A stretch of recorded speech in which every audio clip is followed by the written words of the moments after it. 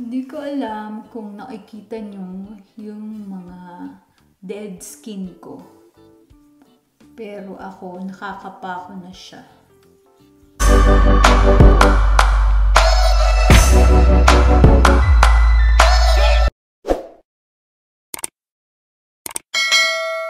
Hi guys, Michelle here and welcome back to my channel. So in today's video guys, I'm going to review a facial product and I think magugustuhan nyo naman sila because this product is not only available here in Australia but it is also available in the Philippines. Pero 100% na dito siya made. So guys, before anything else, please do subscribe sa mga hindi pa nakakapag-subscribe. And also, papasupport ko lang yung YouTube channel ng pamangkin ko. Ilalagay ko lang yung link nila dito. Okay? So, let's go ahead.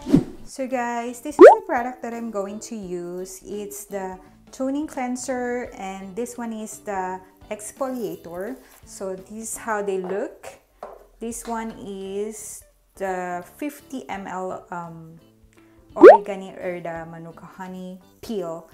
So, makikita nyo mamaya yung mga dead skin, matatanggal siya. And then, this one is the toning cleanser. So, kapag kayong pagkatapos nyo mag-makeup and then mag-wash kayo, yan yung pwede nyo gamitin. So, mabango siya guys. It smells like honey, obviously. So, ayun. Tapos, I'm gonna use this first and then ito yung isusunod ko. So, I'll show it to you. Sa inyo kung paano ko nabili tong product na to kasi wala naman talaga akong balak bumili nito. Pero alam niyo yung mga pag pumupunta kayo sa mall tapos biglang merong lalapit sa inyo, may magpapahid ng kemi-kemi dyan sa kamay nyo. Ayun siya, beshi! Talagang na-encourage kaming bumili kasi nga kita namin yung mga dead skin na tatanggal na ganyan. Tapos sinabi niya, maganda raw yun sa mga malalaki yung pores, which is ako nga yun.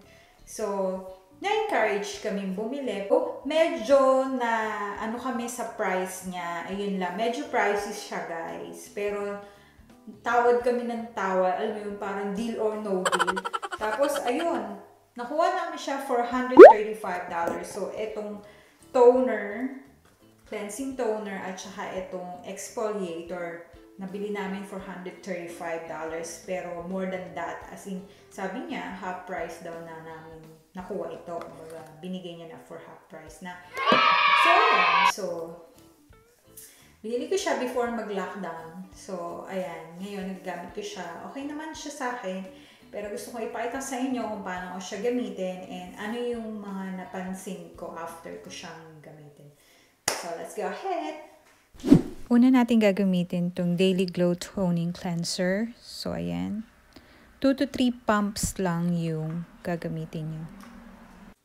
Ipahid na natin siya sa ating face. Basta ikalat lang natin sa buong mukha. Lahat dapat lagyan. And then, hayaan lang natin siya siguro for 10 seconds sa mukha natin. And then, gamitan natin ng lukewarm water sa paghihilamos na. So, ayun, tapos punasan na natin siya guys ng towel. Guys, ayan, tapos ko na gamitin yung cleansing toner and it feels so good. Parang ano siya, yung fresh ka, ganyan. Nakaka-fresh, diba? Tapos parang nababanat ng konti yung face mo. Pag ina-apply mo siya, medyo malagkit siya guys. Siyempre, alam niyo naman yung honey, diba? Ganun. Pero hindi naman sobra. And then, saglit nyo lang siya lalagay sa face nyo, and then, ayan na siya. Diba? Parang, nakaano ka na, funda ka na, parang ganyan, nakapulbo. Yun ang effect niya, guys. Tapos, after nyan, ang isusunod naman natin ay itong exfoliator. So, ayan. Hindi ko ito madalas gamitin, guys, pareho. Etong isa, siguro, mostly kung ginagamit siya kapag tapos ko mag-makeup yung pauwi ko, ganyan naka-makeup ako, instead of wash lang ng water and ito yung ginagamit ko. Kasi maganda nga siyang patanggal ng makeup sa mukha. Ganyan. Basta lukewarm water yung gagamitin nyo guys kapag hinugasan nyo siya. And then ito, huwag nyo pala siyang tawag dito. Ito nga pala, huwag nyo siyang kakamayin. Gamitan nyo siya ng ganito. So, may spatula siyang kasama guys. As you can see, gamit ko na siya. Pero sabi naman sa akin, this is good for a year. Nakakapang-4 na buwan pa lang ako.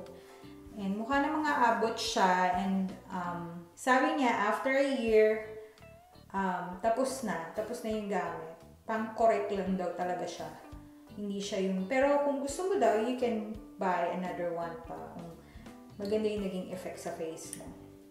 So, ganyan. Kuha ka lang konti. Malamig siya. Sarap. Yan. Saka mabango. May honey, of course.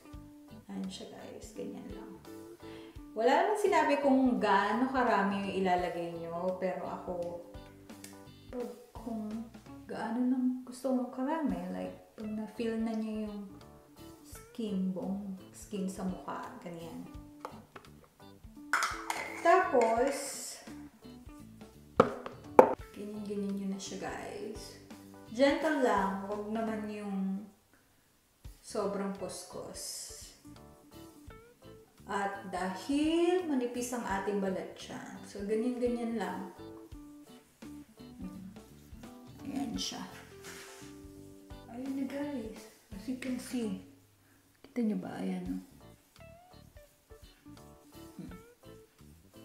Meron na. Ayan.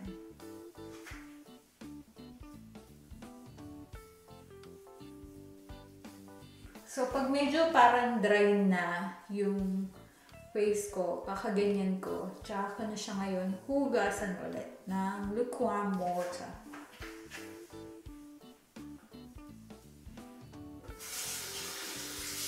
Guys, based dun sa result ng paggamit ko nito, I've been using this for 3 months, almost 4 months now, but it's not everyday kasi yun naman talaga yung nakalagay sa packaging at saka yung sinabi nung nagbenta sa akin ito na you don't need to use it every day. You can just use it twice or 3 times. So, nakalagay naman talaga dito.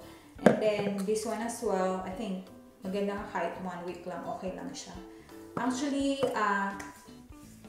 pagkatapos mo siyang gamitin, ang una mong mananotice, of course, malambot yung skin mo, mukhang malinis, smooth, at yung parang pumuti yung face mo, ganyan, fresh na fresh.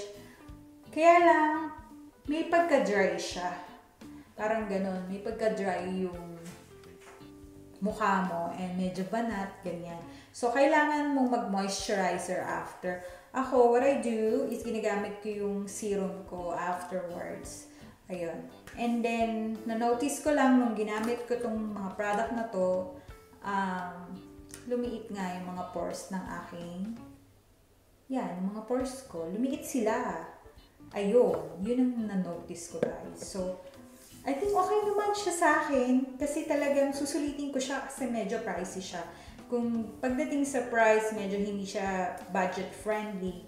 Pero kasi, yung price na yun na $135, that is good for 1 year na. So, parang okay na rin siya. And it's up to you kung gusto mo ulit pang bumili.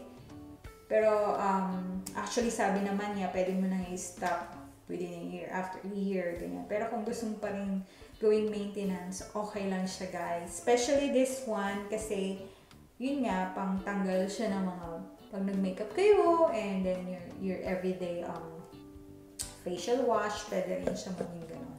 So, yun lang. Basta, after nyo gamitin, lagyan nyo siya ng moisturizer or serum kung meron kayo. That's it. So, that's all good. So, guys, kung gusto nyo siya, I think there's one in Makati. I'm not sure kung saan doon, pero sinabi niya. Kasi dito ko siya binili sa Melbourne. And 100% made in Australia. Pero meron na siya sa ibang bansa, especially in the Philippines. So, yun lang guys. I hope nagustuhan niyo itong video na to. And if you do, please give me a thumbs up. And please don't forget to subscribe. Bye! I'll see you guys again next time. Bye! Shoutout nga pala guys to my best friend Christine Vladimir Lupena. and Queenie. Queenie, hi! Thank you guys for watching.